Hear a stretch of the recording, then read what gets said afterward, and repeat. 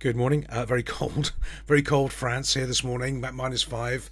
The chickens, the rabbits are not happy, but anyway, they're all good, all safe and secure.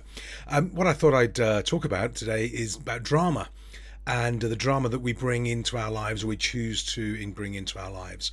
I have a list of the 28 excuses you're not allowed to use when people work with me as their coach. It's a bit of fun, but also these are things that I find get in the way of progress, get in the way of achievement.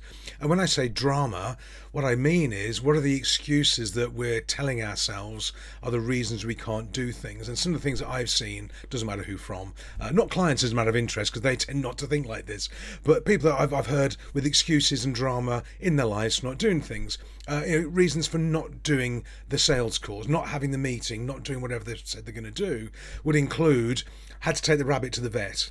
I had to go and get a new tyre on the car. I had to drive my husband to work, and I had to go and collect the kids from school.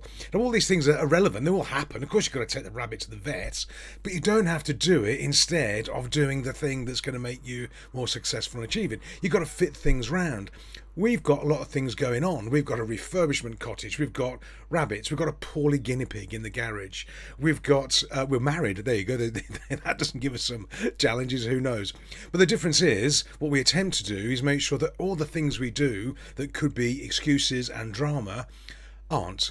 It's life. It happens to everybody. We're all busy doing things and doing stuff. If we allow the drama to overtake the things we know we need to do, then guess what is going to happen when we come down to try and be more successful and achieve things? So watch out for the drama. Watch out for elevating these mediocre tasks over the really important tasks of whatever it is in your business you need to really get on with. We've got to take the rabbit to the vet, absolutely, but don't do it instead of going to that sales meeting. The rabbit can likely wait for 20 minutes or whatever it is.